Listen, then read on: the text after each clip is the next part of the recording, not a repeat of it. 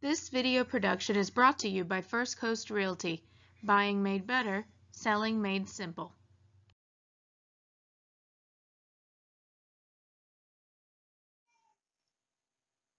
Congratulations! Your home is under contract, and now it's time to get it sold.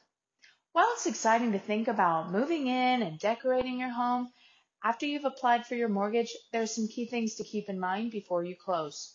Today, I'm giving you a list of things you may not realize you need to avoid after applying for your home loan. My name is Shalyn Sims with First Coast Realty. If you're watching and you find the video helpful, please give us a thumbs up. And if you still have any questions, please leave us a comment.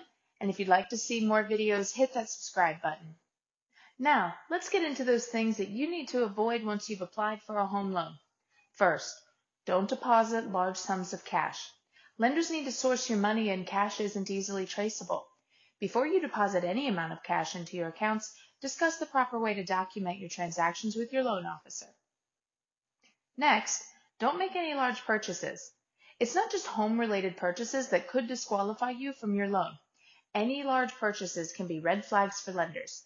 People with new debt have higher debt-to-income ratios, or debt that you have compared to your monthly income. Since higher ratios make for riskier loans, borrowers may no longer qualify their mortgage.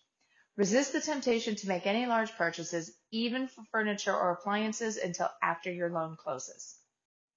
Third, don't co-sign loans for anyone. When you co-sign for a loan, you're making yourself accountable for that loan's success and repayment.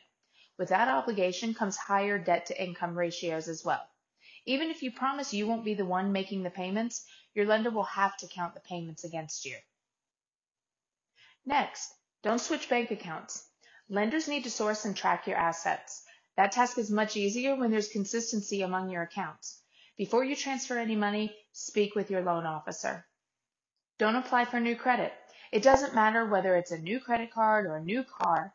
When you have your credit report run by organizations in multiple financial channels like mortgages, credit cards, auto loans, it will have an impact on your FICO credit score. Lower credit scores can determine your interest rate and possibly even your eligibility for approval. Don't close any accounts. Many buyers believe having less available credit makes them risky and more likely to be approved. This isn't true. A major component of your score is your length and depth of credit history, as opposed to just your payment history, and your total usage of credit as a percentage of available credit. Closing accounts has a negative impact on both of those aspects of your credit score. Now that we've covered things that you don't want to do, I'm going to leave you with one piece of advice to do. Do discuss changes with your lender. Be upfront about any changes that occur or you're expecting to occur when talking with your lender. Blips in income, assets, or credit should be reviewed and executed in a way that ensure your home loan can still be approved. If your job or employment status has changed recently, share that with your lender as well. Ultimately, it's best to fully disclose and discuss your intentions with your loan officer before you do anything financial in nature. Bottom line, you want your home purchase to go as smoothly as possible.